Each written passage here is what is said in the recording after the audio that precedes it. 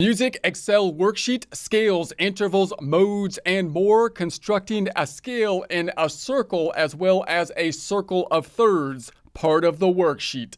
Here we are in Excel. If you don't have access to this workbook, that's okay because we basically built this from a blank worksheet but started in a prior presentation. So if you want to build this entire worksheet from a blank sheet, you may want to begin back there. However, you can start at this presentation, possibly looking at it more from a music theory standpoint. We do recommend actually constructing the tables and worksheets either in Excel or possibly just with a pen and paper because we think it's a useful exercise to do. If you do have access to this workbook, there's multiple tabs down below. We've got the example tab, which will be the end result, what we're looking to construct and then use in our daily practice. And then we have the numbered tabs, which is where we're going to construct part of the worksheet, and the numbers align to the video presentations where we construct that part of the worksheet.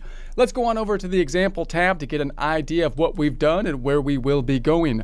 So the most useful part of our worksheet from a day-to-day practice standpoint will typically be the actual fretboard, which we're listing out from low string or top string on top to bottom, so that when we are behind the guitar playing it, we have the same angle or the same directions of left to right, top to bottom. I think that's easiest for us to then code the fretboard from our worksheet onto and under our fingers. We can then populate this information in terms of the scales and notes and chords we want to focus in on from our worksheet on the right. Now, we constructed all of this stuff from our tables on the left, but the tables on the left are also useful just in and of themselves, giving us the numbers and the names of the notes in the musical alphabet, the list of modes from the standpoint of the major or Ionian mode, then the names of the intervals abbreviated, as well as the full name, which could of course be useful if you don't understand the abbreviations yet. And then we have our musical formula for each of the modes. And then we have all of our modes in perspective or alignment or compared to our key mode, our perspective of the major scale. We have our intervals in half steps, the smallest unit of measure, our core unit of measure. And then we have that converted into the terminology of intervals, which is as efficient a terminology as we can use, but can be difficult if we don't understand what those intervals mean and what the actual distances are related to them. So we want to, get a grasp of that, which we'll practice in our worksheet. And all of that has been used to create this worksheet. And then we created our fretboard. What we want to do now is to create our scale in a circle format. And this is another way to visualize the scale. Now, this is a little bit difficult to do in Excel because Excel isn't made for circles, but we can do it. So it's kind of a lopsided circle here, but we're just going to be putting our notes. It might be easier to see this one. We just put our notes around in a circle so that we can view it this way, and we can see how we construct our chords from the scale by just taking every other note in the circle. And the fact that it's a circle allows us to just keep on going around and start on different points in the circle, as opposed to visualizing the scale as though it's a repeating set of notes. So in other words, we could see the scale this way. So it's going to go the key of C, C, D, E, F, G, A, and then it repeats again, and I could repeat it down below, similarly to what we do on a piano, where we can imagine it going on forever like we do with numbers going out into infinity. And then when we construct things like our chords, we just take every other note. But obviously, we might not always want to list out a repeating set of notes. It might be easier for us to visualize it in a circle, because then I can easily keep on going around the circle, especially as we're creating, for example, chords, to get a better understanding of what is happening with our chord creation. So then we have over here our circle of thirds, which is basically just taking every other note. So there's the C, we skip the D and go to the E, we skip the next one and go to the G. So that means that now we have the notes that actually are used to create our chords, skipping every other note in here already, right? So here's the E, G, B, the G, B, D. So that's another way that could be useful to easily think about how the chords are created and which chords that we can use within a particular scale. And then of course these will change with regards to the different modes on down below. All right, so that's what we're going to construct this time. Let's go back to the 6050. I think the easiest way to do this might be to simply hide the fretboard for now. So I'm going to go from the skinny all the way out to here to BP, right click and hide all of that stuff. Hide it. I want to make another skinny column over here. So I'm going to select this skinny to make it the same width, and then go to the Home tab, Clipboard, Format Painter, and put that on the BQ area. All right, so then we have to kind of eyeball where we're going to start this thing. So I'm going to kind of guess out here and start that I'm going to say that I'm going to start out here on BU2, because I'm going to have to go around in a circle, which takes a little bit of guesswork because obviously Excel is made for tables, not circles. So we're going to say that this is going to be equal to the 4, and we're going to do this first with the numbers. 4 represents a C, and then I'm also going to put the number, it's the first, as well as the mode Ionian. Now I'd like to put both of these things. Notice that a lot of times people represent the first with a 1, which will be capital or lowercase, but this 1 for us is telling us the relative position to the major scale, which is useful when I go down to like the Dorian, because now I can see that the Ionian is telling me it's going to construct a major chord, but also that it's the first position on the relative major scale, which is useful. So what I'd like to do is get the 1 and the Roman numeral 1 and the Ionian to show up here. How could I do that? I can't just say this equals this plus this, because it's not a formula. That's not going to work. It's got to have a text kind of component to it. So I'm going to say this equals, let's say this equals, and then I want to pick up this bit, and then I'm going to tie it to a dot. I want to put a period after it. So I'm going to put a $ or an and. That means I'm going to tie it to another piece of text.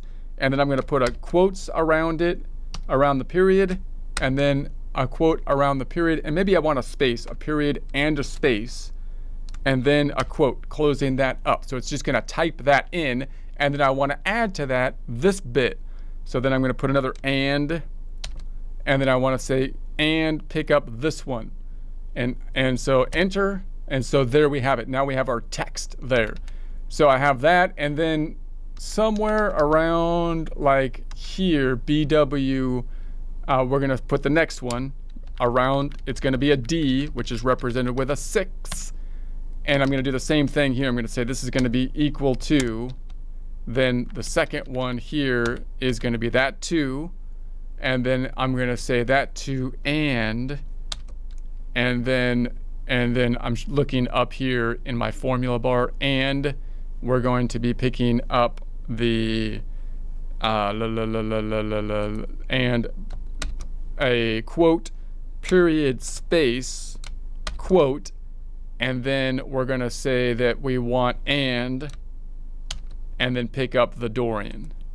Boom. All right, I'm actually going to hide. I can hide from 2 on over to 13 so I can see this more easily. Let's hide those 2 so I can work right next to it here. Okay, so there's that one. I could format these as we go. I'm going to make this like black and white, Home tab, font group, black, white, center it, and then the one above, maybe I'll just center it, alignment, center, and then I'll put a bracket around it. And then I'll copy that formatting, Format Painter, to this one. Well, hold on a sec.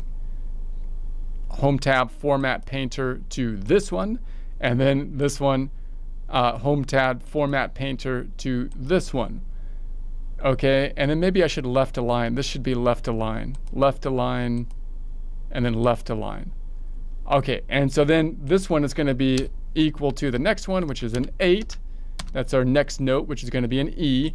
And that then, I'm going to say the same thing here, equals, we're going to say this 3, and then and, tying it to quotes, a period, space, end quote, and then this Phrygian, and boom. And then, so that's that one, and then I'll format paint these, format paint, and put that here. And so then we're going to have, let's say down here, BV7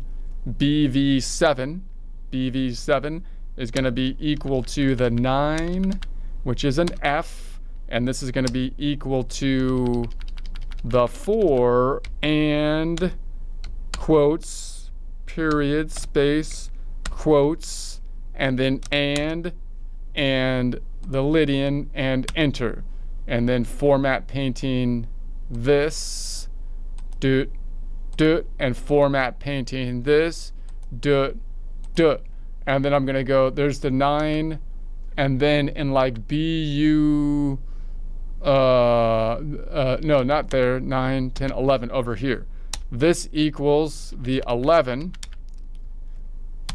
and that's gonna be equal to the 5 and quotes, period, well, that's not a quote, quote, period, space, quote, and then tie it and to the Mixolydian. Boom. And then I can just format paint both of these at the same time. 2 birds with 1 stone. Home tab, font group. Why are you killing birds with stones? I was just afraid. I didn't really kill the bird. It's just a phrase. And then we're going to say this is going to be BS. This is going to be going to the 1. And then this is going to be equal to then the 6. And then then quotes, and then period, space, quotes, and then and we'll pick up this one. And then we could say that this is going to be format painted there. And then home tab, format paint here. Depends on the bird. Some birds I don't like because they eat my lunch at the beach. I don't like that. And this is going to be equal to, we're going to say this one, and then we're going to say and then quotes, and then period, space, and then quotes, and then Locrian. Boom. And then we'll format paint these two. I can do it 2 birds one time, 1 stone again. Boom. The birds, they're dead with 1 stone. Man, that's grim. That's a grim phrase. I'm going to select these items and then double click, and this will make it as wide as it can, as small as it can, while still fitting it. Now it's a little uneven. I'm going to have to do that again because the names are going to be different down below, which will have different lengths. But that's the general idea. Now I should be able to copy this whole thing, and the relative amounts should show up down here. And so now relative cell references, there's a C. Now why is this useful again? Note that if I'm going to build a chord, the chords are built like this. If I start on the C, I go from the C to the D, skipping the D to the E to the G. That's how we get our triad. If I want to pick the 7th, I pick the next one, skipping the A, going to the B. If I keep going, then I go back to the 2, but I don't call it a 2, I call it a 9, right? And then I go from the 2 and I skip the 3 and I go to the 4, but I don't call it a 4, even though it's still going to be the F or a note F9. It's right. I call it an 11, and then I go here to the 13. So all of the notes could be in 1 chord, but we don't call it 1. We don't call the chord, 1 through 7. We call it a 9, 11, and 13, right? That's the idea. All right, let's copy that. Now I'm going to copy that same idea. So I'm almost thinking it might not be worthwhile to do it with the numbers because it gets a little confusing to see the numbers. And so maybe I skip the one with the numbers and I put it down here so it doesn't get as cluttered, just looking at the letters, not with the numbers above it. So let's do that. So I'm just going to paste it down and all of the relative amounts should be showing up. All right. And then maybe I'm actually just going to delete this bit up top. Let's just delete that and then format paint over it, so that now I have my circle here that's not too close to any other circle that confuses things. I don't like, it's like when I'm trying to eat and the peas are too close to the mashed potatoes and they get contaminated and then I can't eat it anymore. And then we'll select these and we'll double click, make it so it had to be a little bit wider to fit these down here. So there we have it. So now we have all of these from the perspective of the Dorian, the Phrygian. See, if I'm looking at it from the perspective of the Phrygian is now the 1. I'm going to make the E like the 1. I'll put it on top. And if I start with it, I just take every other note. So now I'm starting with the E to the G to the B. And then if I kept going to the D, and then if I kept going to the 2, but now it's going to be the 9. And then if I kept going, it would be to the 4, but it would be the 11, and then to the 5, the 6, which would be the 13, right? That would be the idea. And we have that for each of them. So sometimes that's useful to see. So then we have the circle of thirds that we can look at. So I might just say, hey, look, I'd like to see those things just in one, like already basically taking every other note. That's what the circle of thirds is going to be doing. So in other words, I can go over here to let's pick like this one and say if I start on the C, then I can say, okay, let's go to around here. Then what I'm going to do is I'm just going to skip that. I'm going to go from the C to the E. So I'm just going to say, I'm just going to skip it, go to the E, and then down below it, I'm going to skip the F, and I'm going to go to the G, and there's our triad. So you can see there is the triad. So instead of me having to make the circle and make the triad, I could see all the ones that are just next to each other are the triad. And then if I started on the E, if I started here, then I would skip the F and go to the G. And then if I do the next one, I'm going to go this is going to be, let's do it like right here. I would go from the G, skipping the A and going to the B. So this is the next bit of the triad, the E, the G. And if I had an E, I'd have E, G, B. So you can see it's right next to each other already instead of me skipping every one. So then I'm going to go from the B, skipping the C, to go to the D. And then we have that there. And then I'm going to go on, what's BZ. I'm trying to figure out what the best placement is. So we're going to say this is going to be equal to, then going from, where was I, the D, and then skipping the E and going to the F. And then above that, we're going to say this is going to be going from the F, skipping the G, and going to the B. And so there we have it. And then it goes back to the C up top. So maybe I can move this all up 1. So there we have, it's kind of a circle. It's kind of an ugly looking little flat circle, but there's going to be our circle. Hold on, I messed up here. This B is wrong. I go from the F, skipping the G to the A. That makes sense. I thought, no, wait a second here. I go from the F. Yeah, I think that's right. I think my master key is wrong here. So in any case, that's what we have. I'm going to select these now, and I'm going to double click on it, hopefully, and then, so it makes them much smaller here. And then we can possibly just make these black and white, and then black, white, and then black, white. So it looks more like a circle here, pretty close to a circle this time for Excel. That's not bad. Black, white, and then I'll select these two and make it black and white. So there we have it. Okay. So then I could then copy this down as long as it's relative to the circle here. So it's going at this level, aligning with the C. So I'm going to go so it's aligning right there. Boom. And then so it's aligning right there, right? Boom. And then it's aligning right there. Boom. And then it's aligning right there. Boom. And then lining right there, boom. and then boom. And then I can make a skinny column here. Let's put a skinny BY, same width as this one.